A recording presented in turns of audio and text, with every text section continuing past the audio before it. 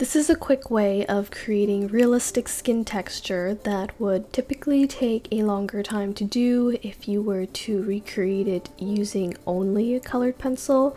You're still using colored pencil, however, I'm going to be showing you how I use this tool in order to achieve this particular look. So the first step is the most important, especially if you're working with oil-based colored pencils like Faber-Castell Polychromos.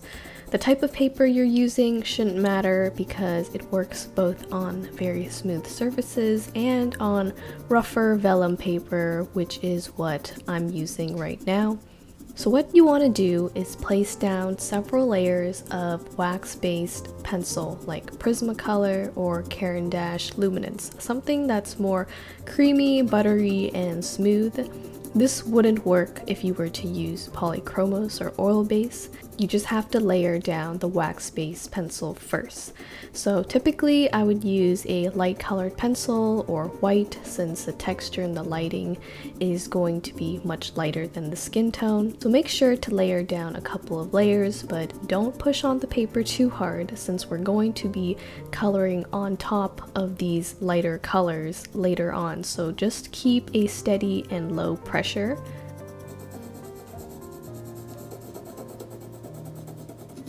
So after I get about 4 to 5 layers down of the lighter color, now I can add on the colors of the actual skin tone that I'm trying to achieve, and this is using an oil-based colored pencil like my Polychromos. And because I was using such a light pressure before at the beginning, I don't have any trouble layering down and matching the skin tone with the rest.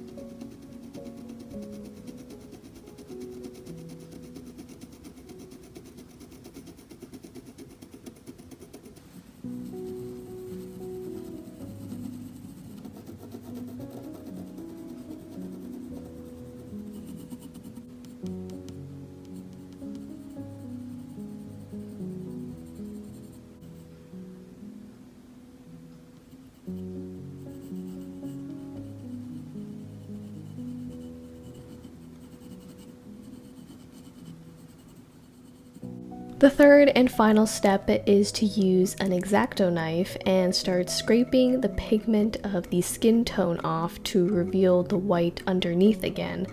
And since we had layered the light colors before, it created like a protective smooth layer on top of the paper, making it easier to scrape off the color so you also don't end up ripping the paper. The more of the lighter layers underneath, the smoother and easier it is to scrape off.